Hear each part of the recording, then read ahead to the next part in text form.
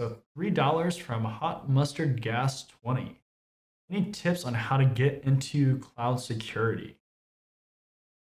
Yeah, I mean, so I guess the first thing is, are you, are you working right now? What are you working in right now?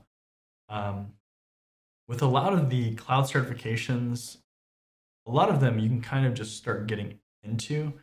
I mean, it helps to have that foundation of things like Network Plus and all that kind of stuff. Um, but really just start getting those cloud certifications. That's going to be the best way to do it. And then also start playing around with the cloud platforms. What I would do is I would pick a specific platform though. I wouldn't try to get all the different platforms. I would just pick one. Um, for me, if I was going to pick one, I would pick AWS.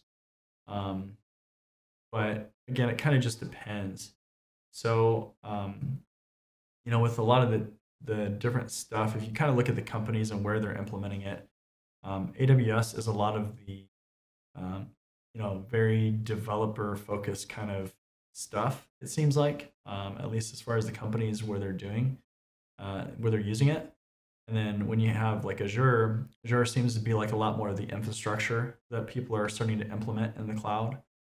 So I know that they have other stuff in there too, like different specialties and stuff too. But just pick. Let's see. Oh, you already have cloud certs like AWS Security Cert. Okay, cool. So, are you interviewing already for cloud security jobs? Cloud security, cloud. It's a lot about automation. So, especially, I would look at try to find ways that you can exhibit what you know.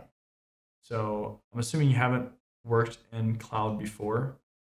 Um, so the more that you can show what you know, so since you have AWS already, do you have an AWS account? Are you spinning up projects? Something like that. Because the more you can show, the better. If you can, do you have a blog? Something like that, or um, making videos. So a walkthrough video of how you did something specific in AWS. All that kind of stuff. The more that you can show, the better that you're going to look. Because if an employer just sees a certification and sees two resumes, they look pretty similar, it's going to be hard to distinguish between the two. But if you have a website with like a blog or some videos on there of you doing something, or you have something that you can show, that really helps out. Yeah, I don't have a blog or GitHub though.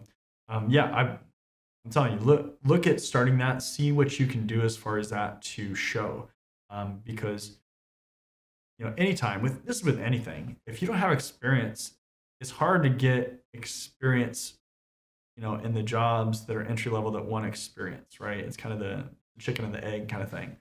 Um, especially with cloud because you can, with AWS, you can get that free tier and you can do some certain things like very low cost too.